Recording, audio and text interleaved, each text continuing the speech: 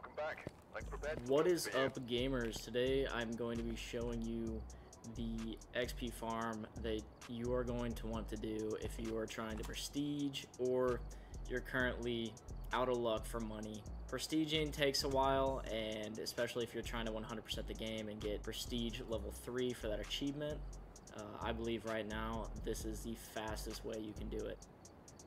So first off, we're going to start with Camp Woodwind. It has a great looping spot right at the entrance of the map and has a permanent campfire, which counts as a candlelight, which the ghost can blow out.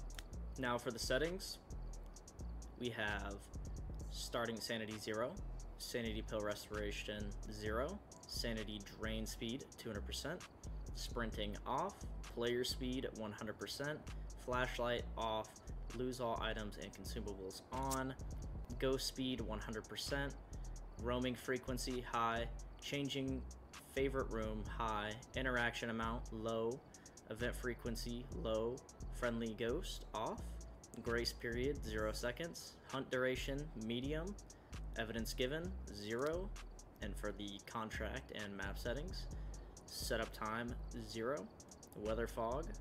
The reason we choose fog is our flashlights are going to be broken and it will be hard to see the ghost, but if you turn on the fog setting and go ahead and increase the brightness in game, it makes being able to see a lot easier. Doors starting open high, number of hiding places none, sanity monitor off, activity monitor off, fuse box at start of contract broken, and then fuse box visible on map, doesn't matter, turn it off, because not only is there only one spot for it on this map, but it is indeed broken. And with all that, it gives you a 12.97 multiplier, which is where that money comes in. The things that I need to go over before I go for tips and tricks for the XP grind was the equipment that you can bring, all you're going to need to find out what type of ghost it is. If you want to, you can bring all the gear in, but the way I have it set up is the base amount. All you're going to need: just a sound sensor, salt, photo camera, parabolic microphone, motion sensor, ensign, igniter, firelight, crucifix, and video camera, along with the default gear. Now I'm gonna pop into the map and give you guys an idea of what you're going to be working with and what type of strategies you can use to maximize the amount of XP you get. Alright, so side missions: parabolic microphone, repel ghost, that's an easy one, parabolic's an easy one, and motion sensor. So if we were to get the ghost right, we bring all this equipment in, get it done first try. So we're going to grab a crucifix. I cannot stress this enough. Bring in a crucifix as your first item. I don't know if I have a clip of it, but if you're not walking in with a crucifix and you go over to the benches, there's a chance that the ghost will be hanging out right there and start a hunt instantly and just kill you within probably like the first 30 seconds. So make sure you have that crucifix out when you're heading over to the benches there to the left. So we're gonna go for crucifix and handy dandy smudge stick, just in case you get caught out in a pinch. Let's say it's a revenant, maybe a Thay, and you screw up on your looping.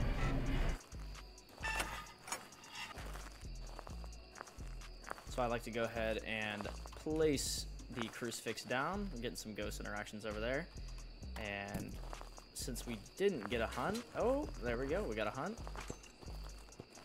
Yokai, yokai, yokai. Seems to know where we are. Flashing pretty quick.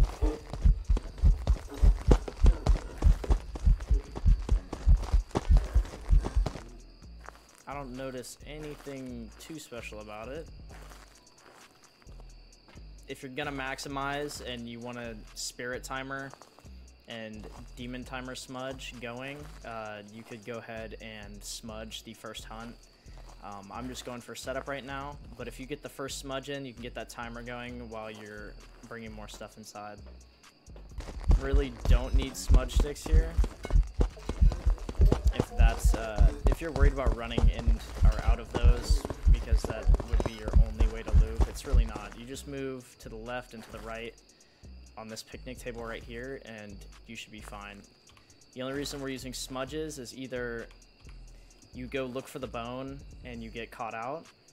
So I'd recommend you bring, you know, 2 smudges, you go and you look for the bone, or you're saving smudges for ghost interactions like blowing out a candle. Because sometimes if you got all the candles here on the table, the ghost takes way too long, and so you maybe go and find its ghost room.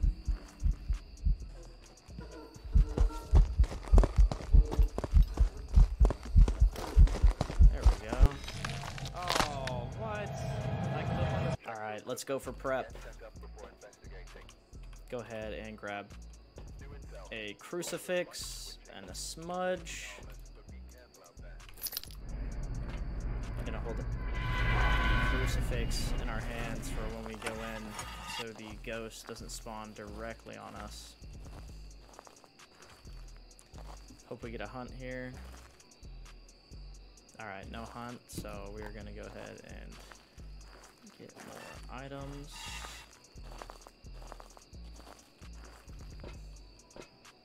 This one I grab salt. I'll usually do 3 salt, but we got motion sensor parabolic. Let's go get motion sensor and parabolic.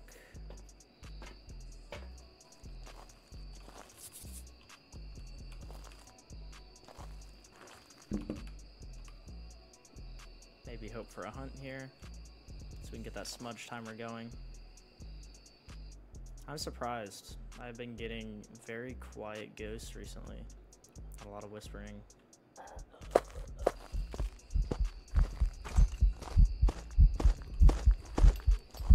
Alright, so we're gonna go ahead and smudge.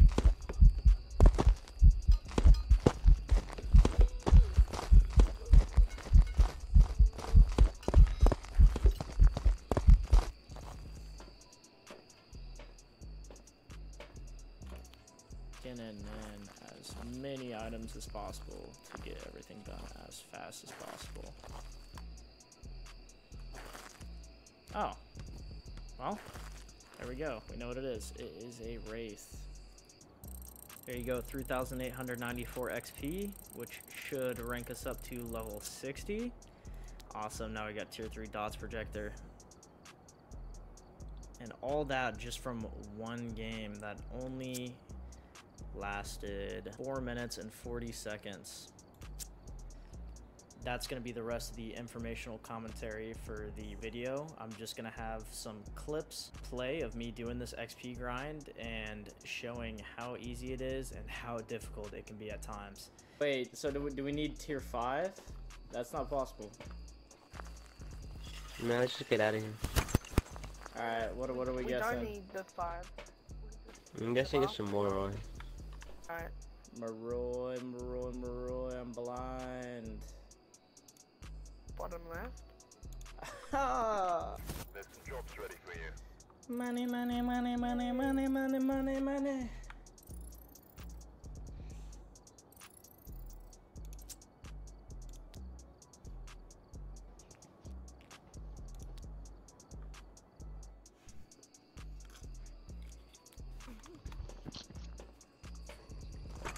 Ante, ante.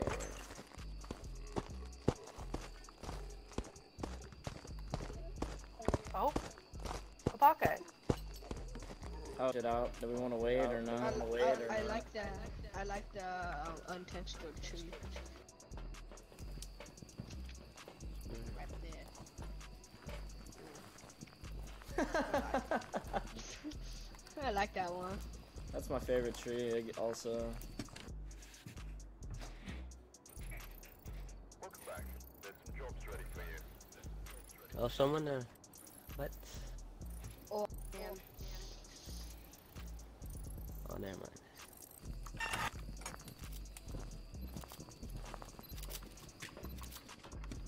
I don't know. It's a normal. I'm gonna just go. Welcome back. What?